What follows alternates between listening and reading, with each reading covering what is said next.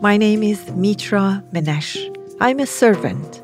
I serve through teaching, coaching, consulting, or any other way that I can find to share what I know with those who want to know. And this LUAN Podcast is one of those ways.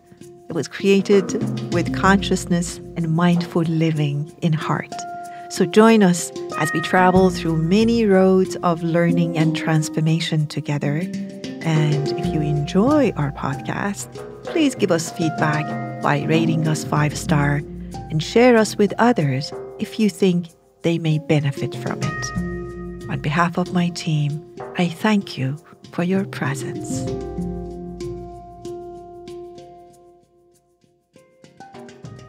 This is a longer episode, and it's part of an interview that Marion Cortina from LUAN Museum had with me. We covered many topics from pandemic to nature of life and knowns and unknowns of life. But really the main theme was about how we use our power of choice and make decisions that serve us in life. I hope that it serves you, and I hope that you enjoy listening to it. It's about half an hour, so I suggest that you take your warm or cold drink and take a listen. Hi, Mitra. How are you? It's wonderful to have you here in LUAN Podcast. Hi, it's great to be back and looking forward to our conversation. Yes, I want to introduce this amazing woman that I have in front of me. Her name is Mitra. She's the founder of Inner Map. This is an innovative new mindfulness app and the host of Lights On. It's a podcast offering support for a mindful life. She is a mindfulness thought leader, storyteller, and educator with over 3.5 decades of experience, helping people of all ages and many different cultures to live, love, and lead more consciously at home and at work. Her work is a blend of Western corporate training and Eastern-based practices. The result is a unique approach offering knowledge and wisdom in a practical and empowering way. Her clients range from everyday people seeking peace at home and work to celebrities seeking balance and to institutional and other entities such as UCLA, Mindfulness Awareness Research Center, Amazon, Merrill Lynch, Unilever, UCLA, Hugo Boss, Thomas Cook, the Senate of Canada, just to name a few.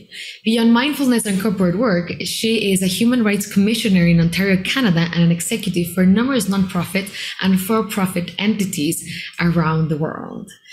And Mitra, I cannot wait to ask, with all the knowledge that you have, with all the experience that you have, I would love to ask you why some people are suffering or suffering more in these times. What is happening around the world and what is happening with humans?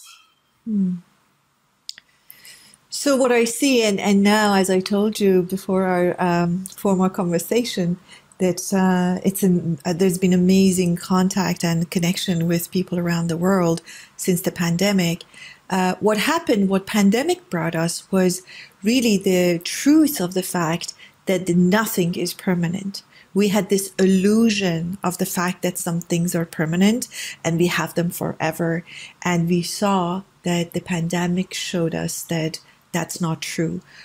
Organizations collapsed, families collapsed, normals collapsed. And those who were really believing that things need to stay the same or believe that they are the same all the time, those are the ones that are really suffering the most. It's the same pain. All the losses that I'm not by no means disrespecting or not honoring the losses we had, because we've had many in a global sense. I personally had a lot of losses, people that I knew personally, and lost them to COVID. However, a larger question is, do we really know what life is all about? And if we think life is a permanent thing, and then we'll be really disappointed with life. But if you really embrace and understand that life is about change, life is always changing. Right now, you and I started a few minutes ago. Biologically, psychologically, spiritually, we both have changed. The bodies have changed. What our conversation will bring to us, and hopefully to people that are listening, they change. So if we are in the midst of an energy of change in life, wanting to be like completely solid and not changing, then there will be a lot of suffering. That's a very philosophical, general answer to your question, but I'm sure we'll go deeper. Did that go home for you? Yes, also, but the only thing constant that we have in our everyday life is change, right? It's something that we even have, the change of the seasons. We have, life and death, right? We have kind of like this physical and biological rebirths constantly in our lives. But why is change so difficult for many people? Why many people have resistance to that change if it's something so natural and so unique to our existence? I do agree with you that is what life is all about. Life is showing us that I'm about change day and night and this and that. I think people who have this element of control and do not live in the present moment, which really I'm talking as if like there are those people and these people. We all do that.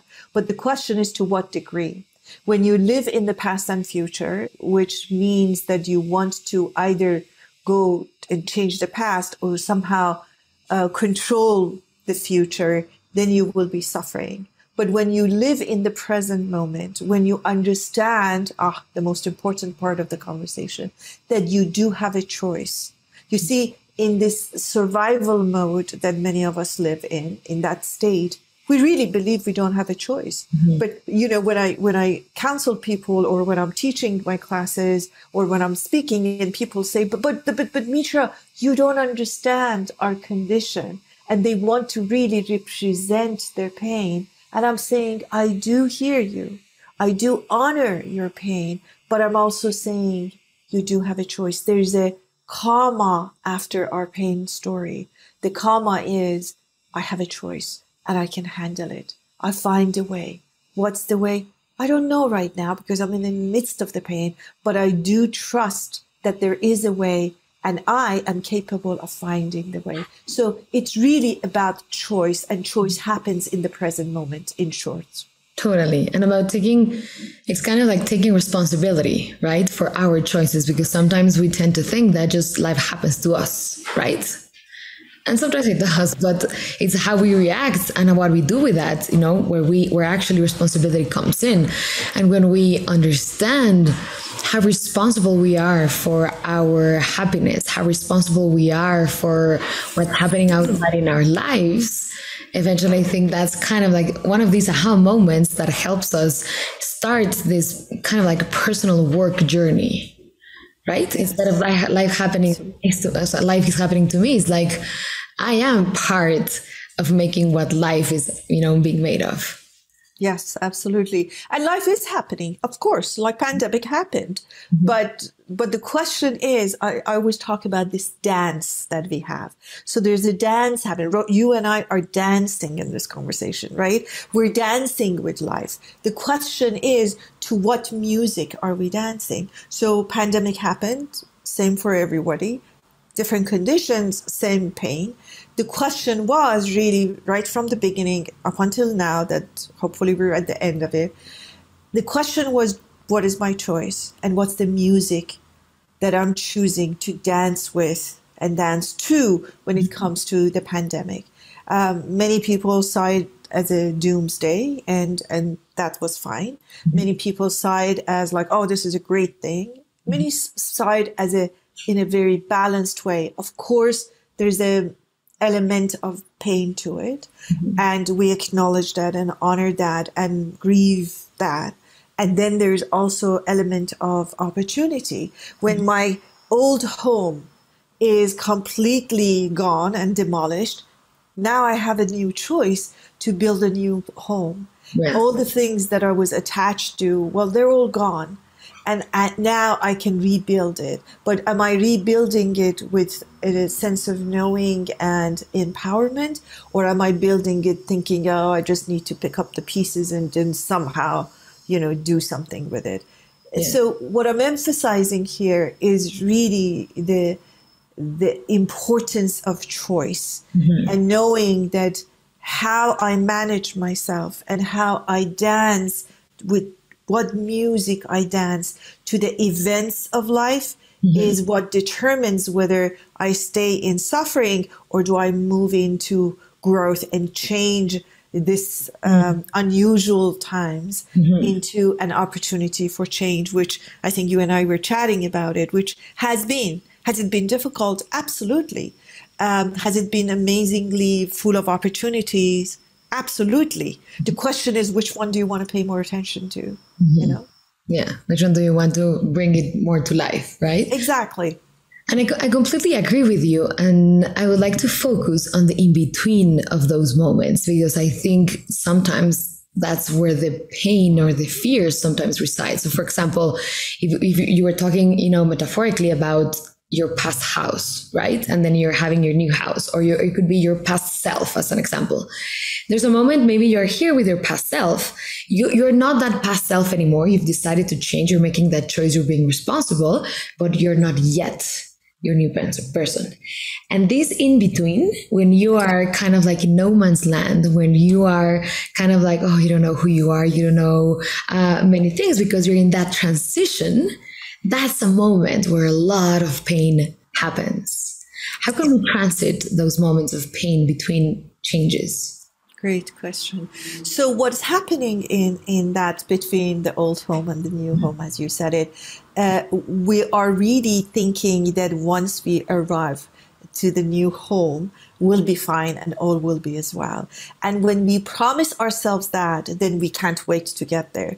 What we need to remember is also these moments in between places of waiting. And I call it in the making moments, right? Because it's like, okay, let's go with the metaphoric aspect of the home. So home, the foundation is poured. Now they're building the rooms. Now they're putting the windows in. When we always chase a destination in life, and we do that because we've been trained that way, that brings a lot of suffering. If you look at our life journey, for instance, where we're born, I say, oh, if you go to school, I remember I was the youngest. I couldn't wait to go to school. I thought school was the it. And school was amazing. But then I thought, oh, graduate. I want to graduate from school. Then you wanted to go to college. They wanted to find your partner. They wanted to form family. And I'm thinking, if we really go with that idea, then the ultimate thing is death. So we're chasing death.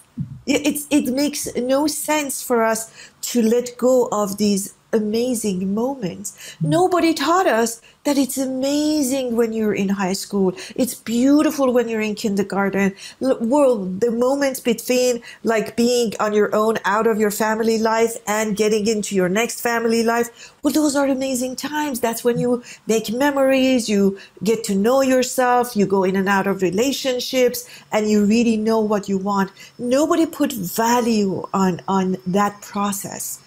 I always give the example of, I live in Los Angeles right now. So if you saw me at the airport and you say, Mitra, where are you going? I say, well, I'm going to, South America. And you say, so, oh, what's going to happen? I say, oh, I'm going to go and travel and find people. I said, then what happens? I said, well, then I come back home.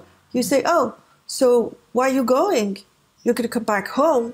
And I think, that's true. Why am I spending 2 weeks of my time, all the money and all the potential unknowns because that's where the value and the meaning lives. So I never stop traveling because I'm going to always get back home. It's the same thing in life. I'm not going to ever do that because eventually I know what's going to happen.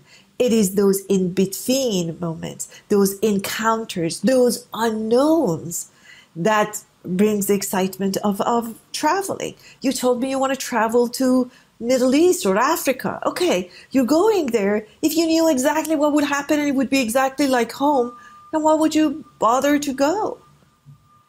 Let's invite those unknowns, which is really about our relationship with knowns and unknowns, that we've been told that it's great to just control what's going to happen. And I'm thinking, no, if I can control it, I don't want it, because then I plan for it. I'm not taking away the planning, of course, like the traveling example. I'm going to travel and make sure I am safe and I have the hotel arrangement and I have converted my money and all of those things. But I also want the element of excitement and unknowns, letting go of my attachment and obsession with known and familiar and control and things that I want it to be this way. It won't be exciting if I knew exactly what will happen. So really, the short answer, tune in to the opportunities in that between. It is there. It is in that pause. It is in that waiting room of life that all those interesting things happen when you're open to it. Of course. If not, it will be completely boring, right? And stressful. Yes. And we discover many things about ourselves when we are, in adventures, when you're in the unknown, right? It's kind of like sometimes, you discover things about you that you didn't know they existed. And that's because, you went into that adventure, you said yes to new things, you kind of like jumped into it because obviously, jumping into the free fall, it's the fear of the unknown. It's about not knowing what is going to happen. And sometimes fear tends to paralyze us, right? Yes. Yes. What about those? How can we start to overcome or have a better dance with fear in our lives? Because imagine the amount of projects, of businesses, of relationships that maybe would have been done if we humans didn't have that much fear. Start small, very small, because usually we seem to jump in where it's too big to handle. And I say, start very, very small. What is your fear? My fear is of unknown or meeting new people. That's why there's so much social anxiety. It's the same thing. What if I meet your friend and I don't know what to say? Well, I think of something. I'll stay in silence. It's okay. I ask a question instead. So start very small. Look at your fear and name your fear in a very general sense. So if my fear, I think, is meeting new people or experiencing new things, really my fear is about control and not knowing. My fear is about unknown. Mm-hmm. And I'm going to start little things, little unknown things, very, very small, very small. I'm going to go to a restaurant that I've never been to. I'm going to take a road and drive on it that I've never been on and see what happens. And allow that sense of excitement reach you, because we've never experienced it. We never know what it is. It's like if I've never eaten this food, it doesn't matter how you explain it and define it for me. I'm thinking, okay, I don't know what that means until I put it in my mouth and say, oh, that's interesting. Mm-hmm. I've never tasted that before. So introduce little small changes or whatever your fear might be. Say it's of, they say the most feared activity or lack thereof after death is public speaking. And when I groom my clients to do public speaking, I tell them, start speaking like in a meeting that you don't usually speak. They say, well, what that's got to do with public speaking? I said, well, start small. Start small, because there's always people in like team meetings, one person never speaks. And I just say, unmute yourself and say something. And say, I agree with you, or I disagree with you. I've experienced that. Start speaking very small, and then make your way up to standing there and speaking in public in front of many, many people.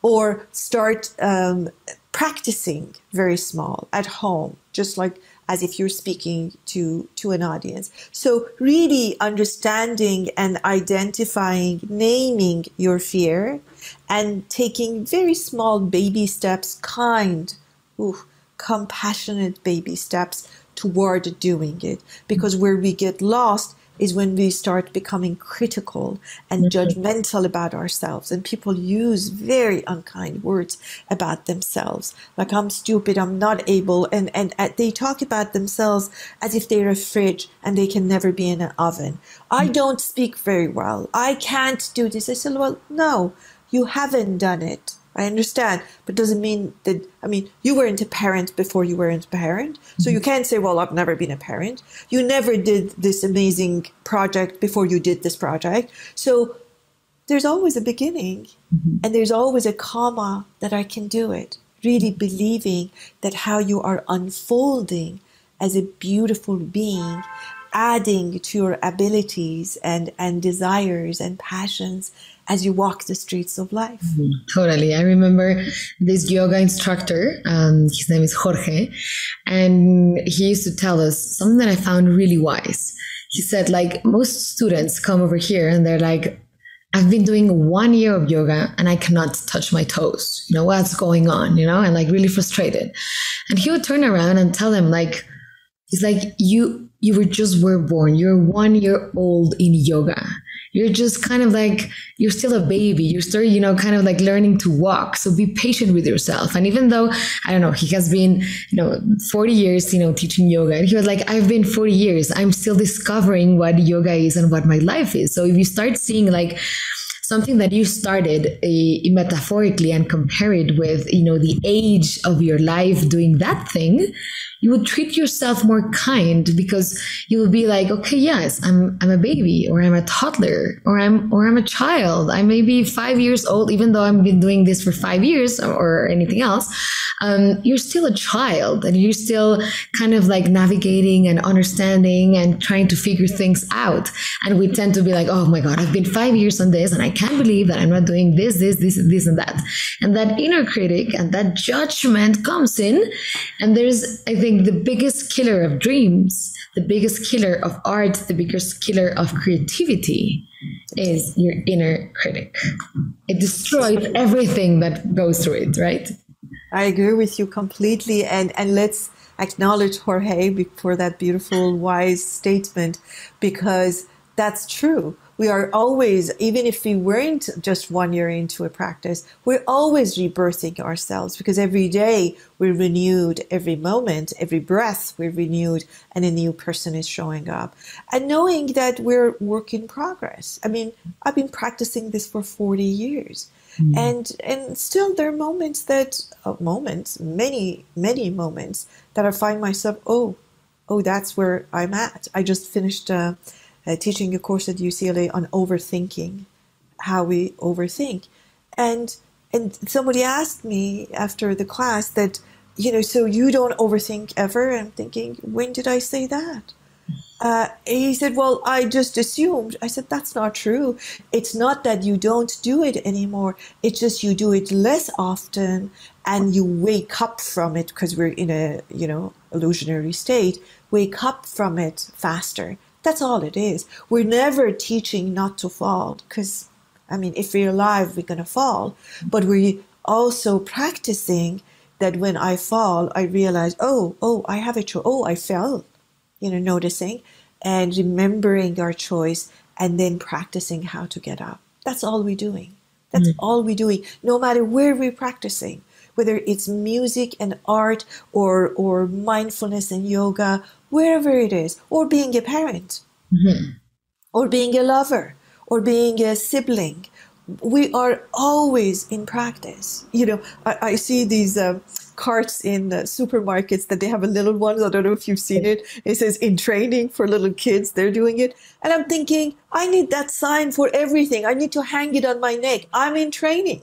I've been in training all my life about different things. We are always in training. So we need to be compassionate about that they're just like, we're learning so many things so often, that only with compassion, only with presence, only with recognition of our choice, we can go further. Otherwise, we can just like stay in one point and just go at ourselves in a brutal way. And sometimes we do.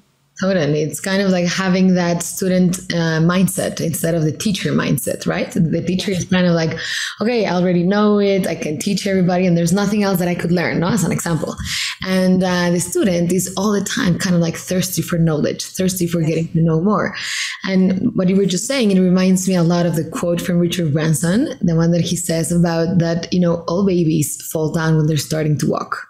Right? He's never seen a baby that stops not wanting to walk because he has fallen down, he or she has fallen down.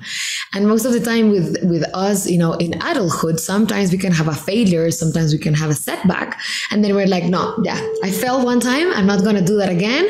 And it's just kind of like we give so much importance to that. And you watch little kids, they fall constantly. And that's how we all learned to walk. All of us fell down so many times when we were learning, and we still had the courage to continue walking. And sometimes in life, it's just one fall and yeah, that's it. Yes, that's a beautiful example and story of babies, trying to walk because they don't have a point of reference for failure. Mm-hmm. We have made points of reference, and that's why I said presence is important. I talk about past being only good for one thing, and that is for learning. Mm-hmm. We go back to the past. Of course, we don't want to delete it, and we don't want to pretend it didn't happen. But we don't want to really focus on our failures. We want to go there, I call it with a visitor's visa, and not stay there. And we go there asking, what was my learning? What are the notes that I want to put on this? And what are the things that I really want to do? And I think this presence, this idea of being in present moment that allows us to understand that no matter where we are, even when we can't change things, including past, we can benefit from it and we can show up in a different way, is the idea that will eventually save us and take us to a different realm of consciousness. Mm-hmm. Because you can see, and well, I can see that people are now standing at the fork. We are really all collectively standing at the fork, and we need to decide either go deeper into our suffering or go deeper into our choice. And the choice is ours. Mm-hmm. And if you're choosing that, you can see that there's always, negative information. There's always exaggeration and dramatization of the news. And we can go that way, sure. Or we can go enough there to get what serves us and get out as soon as possible and come back to our choice land and to our present moment. Mm-hmm. Choice is ours. I mean, everything you say is true for you. Everything I say is true for me. The question is, what do I want to pay more attention to and put it in the frame of my, I call it living room and consciousness. That's what we do when we put a picture there. If I put the bad news there, I'm saying this is what I give importance to. If you put your choice there, you say this is what I want to give more attention to and prominence and importance to. Mm-hmm. All our choice. It's always been that way, but it's more so now.